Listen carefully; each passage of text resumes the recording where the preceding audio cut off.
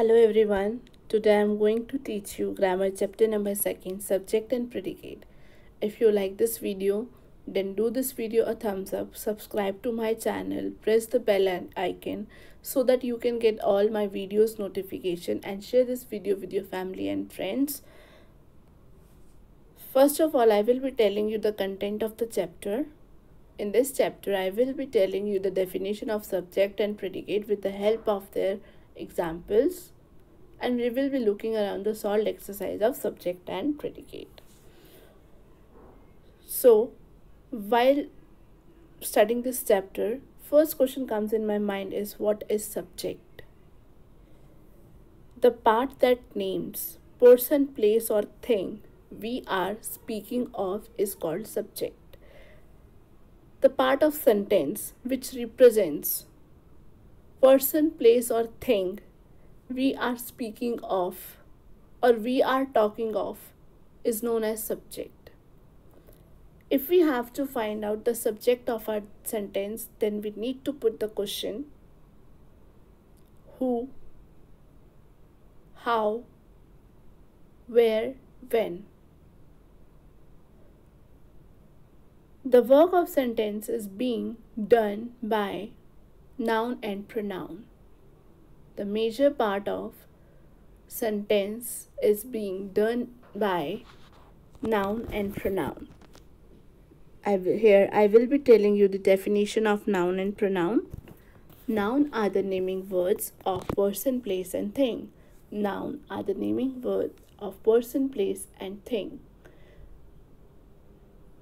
The words which are used at the place of noun are called pronoun.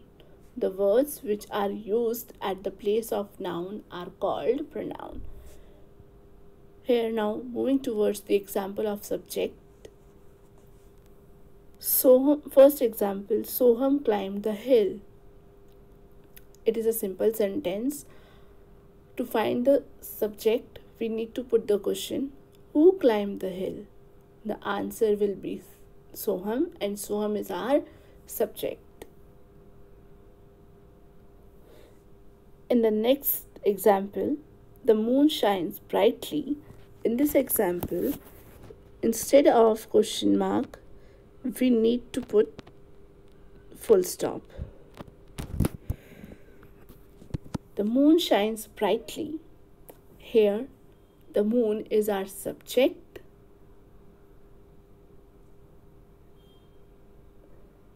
The main important point is that we think that a subject consists of single words, but no, subject can consist of more than single words. In this slide, there are shown 3 pictures with the help of their sentences. In the first picture, I saw a boy reading a book.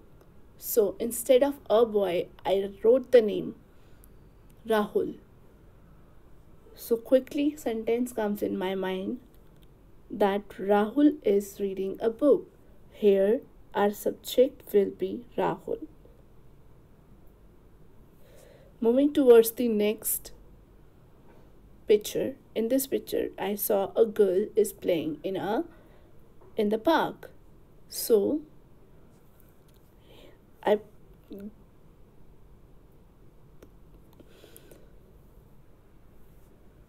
give the girl name Seema. So who is playing in the park? Seema is playing in the park, and Seema will become our subject. Moving towards the third picture. In this picture, I just saw students dancing in the ground. So quickly sentence comes in my mind that students are dancing in the ground. So here students will become our subject. In the above slide, there are shown 3 sentences with the help of the picture. Moving towards the first sentence, Rahul is reading a book. In this sentence, Rahul is our subject.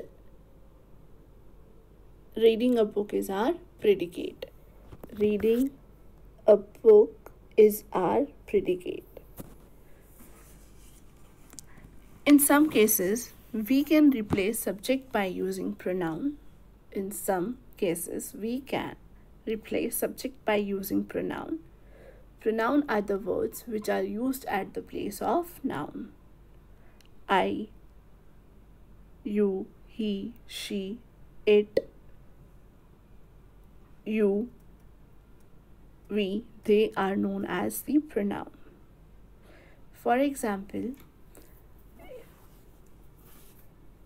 if we are asked to write an essay on our best friend, and suppose your best friend's name is Shikha, Sakshi, so in the whole essay, you cannot write their name again and again. So instead of their name, you will be putting she.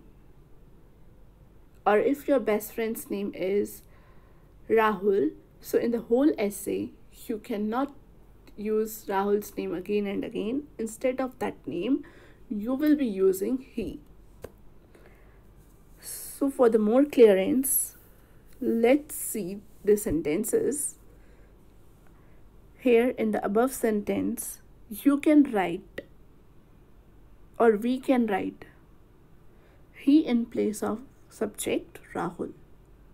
As I earlier told you that if we are naming a boy like Rahul, so in place of Rahul we need to write he. In second sentence, Seema is playing in the park. In this sentence, Seema is our subject, and instead of subject we can write she as a pronoun. Now moving towards the definition of predicate and its type, the part of sentence which gives some information or detail related to the subject is called predicate.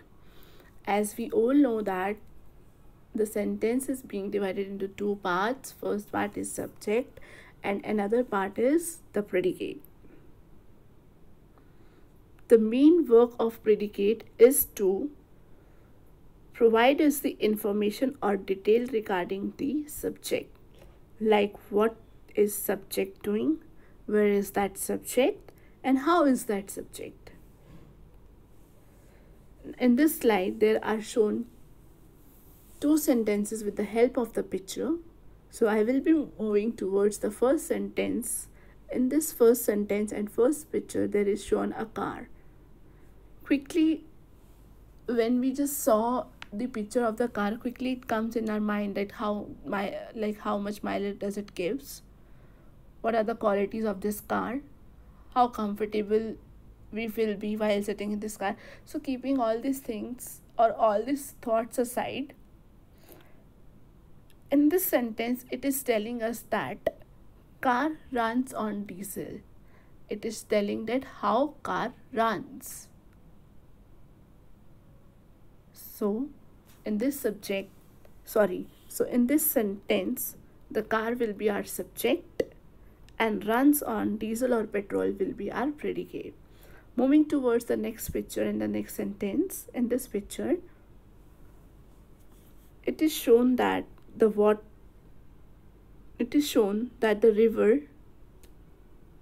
provides us water in this sentence. So our subject will be the river and provide us the water will be our predicate. In the above slide, there are shown two sentences with the help of the picture. First sentence, car runs on diesel or petrol. In this sentence, car will be our subject, runs on diesel or petrol will be our predicate. And it is telling that how car runs. In the next sentence, it is shown that river provides us water. In this sentence, river will be our subject, provide us water will be our predicate. In the above sentences, predicate is talking about the car and the river. Now moving towards the solved exercise, identify subject and predicate in the following sentences. in the first exercise, we have to identify the subject and predicate in the sentences. So in the first sentence, the sun was shining brightly. In the first sentence, our subject will be the sun. Was shining brightly will be our predicate. In this, moving towards the second sentence, my younger brother serves in the army.